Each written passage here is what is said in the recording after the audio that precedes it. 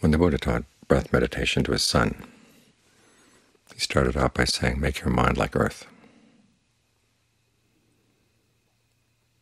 People say disgusting things to your mind, or you pick up what they say. Think of the earth. People throw disgusting things on earth and it doesn't react. People throw nice things on the earth and it doesn't react. You want to develop that same quality of mind, not only with regard to what other people do or say, but also to what's going on in your meditation, so that you can see things clearly, not immediately run with your first reaction. That's an important point, because the instructions don't stop there. In fact, when the Buddha gets into the different steps for breath meditation, he has you get quite proactive. Try to breathe in a way where there's a sense of well-being in the body. You don't just breathe any old which way, or accept the breath as it is. You ask yourself, what way of breathing would feel good, would give rise to a sense of refreshment inside? What kind of breathing would give rise to a sense of ease or pleasure? What kind of breathing would help gladden the mind when it's down, steady the mind when it's erratic, release the mind from unskillful states? You don't learn these things just by sitting there watching. You experiment. This is how we learn about anything in the world. If we just sat there and watched and didn't have any role in the world, we wouldn't know anything about it. Things would come and go, and, well, we would know that they were coming and going, but we wouldn't know why. We couldn't steer them in a direction where we wanted them to go. It's because we can interfere. We can play around with things. That was Kurt Vonnegut's image of scientists, is that they were little kids playing.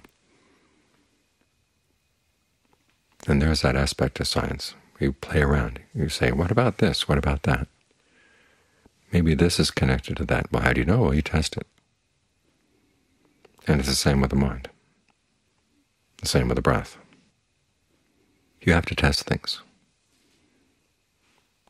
so then you can use the breath and use your mind for what you want it. After all, we're trying to create a path here that goes someplace. I was reading today someone saying that as long as you have no goals, you're not trying to get anywhere, then nothing can get in your way, which logically is true. But it certainly doesn't help you when you're sitting in the midst of an unpleasant emotion, something that's disturbing. We're trying to get out of these things.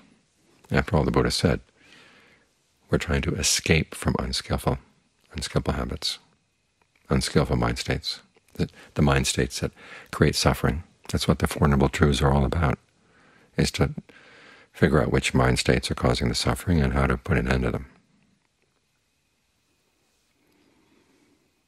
And you can do that only by experimenting.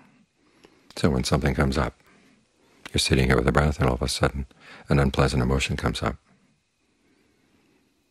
The first thing you do is figure out how to breathe so that the emotion doesn't really get into your body. And this, too, is one of the steps in breath meditation. The Buddha calls it calming bodily fabrication, i.e. calming the way you breathe. He also talks about calming mental fabrication, looking at the feelings you have. And feelings here doesn't mean emotions, it means feeling tones of pleasure, pain, neither pleasure nor pain. And your perceptions, the images that are running around in your mind, giving rise to greed, anger, delusion, fear, panic, whatever. You want to see what perceptions are operating there in the background. One of the ways you do that is try to change the perception. Bring a new perception into the mind, and that's less likely to stir up those emotions. And then you can ask yourself, okay, what in the mind resists this? What in the mind feels that this new image is artificial? Often we have the feeling that, well, whatever comes up in the mind is natural. What it is the result of your old karma. It's an old habit. And the whole point of the practice is we're going to learn new habits. As the Buddha said, if we couldn't change our habits, change from unskillful to skillful habits, he wouldn't have bothered to teach.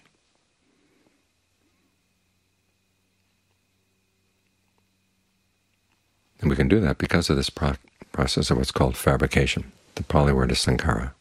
It doesn't mean lies. It means the fact that you are shaping your experience. Some of your present experience comes from the input of past karma, like the raw materials. And then you shape it. And if you didn't shape it, you wouldn't have an experience of the present moment at all. It's because we're shaping things with bodily fabrication, the way we breathe, what the Buddha calls verbal fabrication, the way we talk to ourselves, the mental fabrication, images and feelings. These are things we can change. It's because we have these forms of fabrication. This is how we take the raw materials and turn them into our experience of the present moment. So when anything unpleasant comes up, you can ask yourself, well, what's the past potential that I'm feeding on right here, and how am I fixing it? It's like putting a dish of food on your table. You take one taste, and it's miserable. And you have to ask yourself, okay, what was the problem? Were the ingredients bad, or was it the way I fixed them? We go back and you fix something new. Try to choose better ingredients. Like when you're trying to get the breath comfortable. Don't focus on the pains in the body. Focus on the parts of the body that seem okay. Those can provide a raw material for a place for the mind to settle down.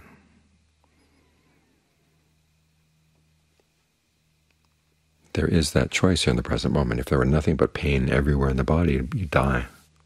There's got to be something pleasant, some part of the body, so focus on that. And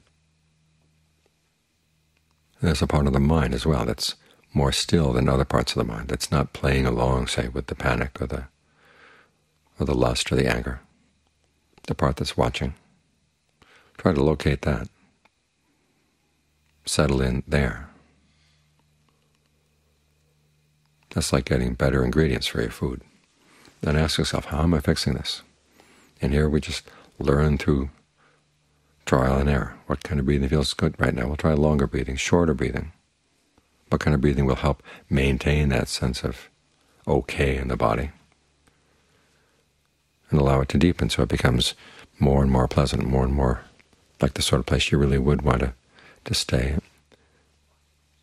And you get a sensation that would feel good to bathe the body in, and let it spread all around. It's like learning new ways of fixing your food.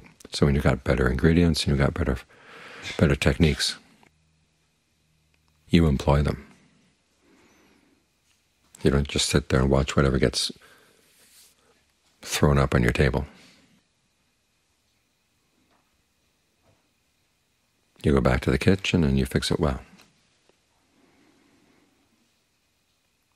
The only times when you sit and watch what's going on without doing anything is when you can't figure out what's going wrong.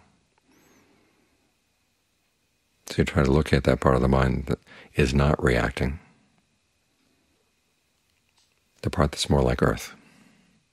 So I'm going to stay here and just watch this for a while until you can detect what you've been doing wrong. How we detect it? Well, there'll be little impulses in the mind to go in a certain direction and think certain things. And when you can catch them, you realize, oh, it's because I was thinking in this way, or I was holding on to this image in the mind. That's why I was worked up. And then you take that knowledge and you use it. You put it to use. It's in this way that the meditation becomes a skill. The Buddha's word, vijja. It's the opposite of avijja. Avijja is ignorance. But avijja also means lack of skill. That's one of the causes for suffering. So as we develop more and more skill in how we approach the present moment, we find that we're going to suffer less and less.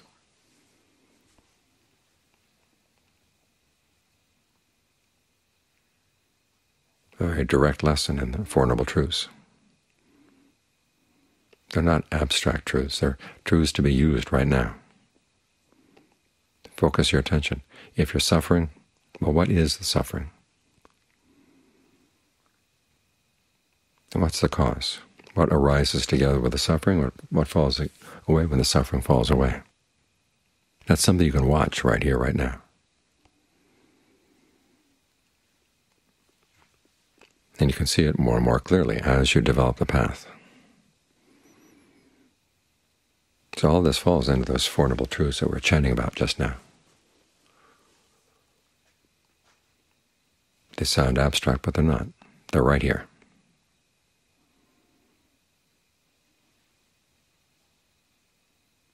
And the more skill you bring to them, the more you find that suffering really does fall away.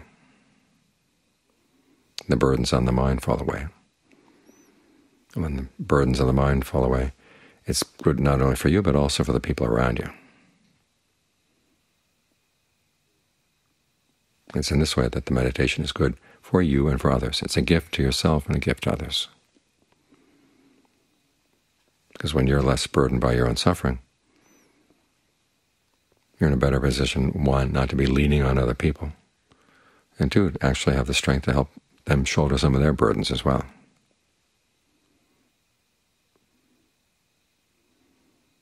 So remember, you're starting out with a mind like earth, but you don't just stay there. Use that as a foundation for the path to something really good in life.